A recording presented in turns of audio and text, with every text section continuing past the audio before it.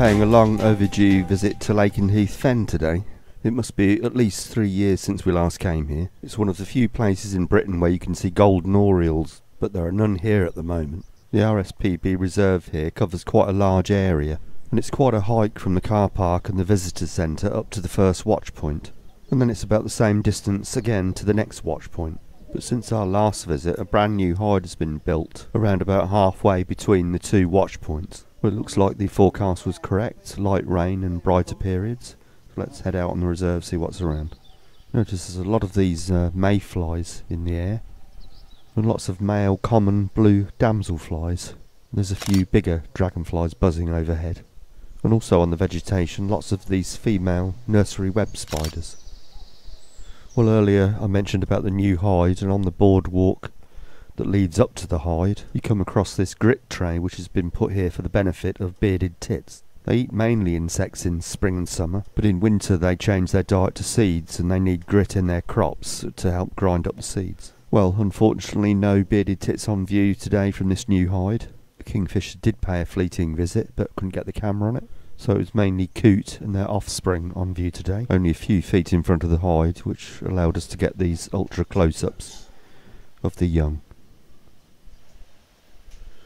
And also, not forgetting this male little grebe, resplendent in its full breeding plumage now. Well, as expected at Lakenheath Fen, we saw hobby and also good views of marsh harriers, both males and females, and this is a male that I've got in frame at the moment. Also on view here today, whitethroat. So far this year we hadn't had really good views of whitethroat, but they're certainly showing well here today, and this is by far my best footage for 2015.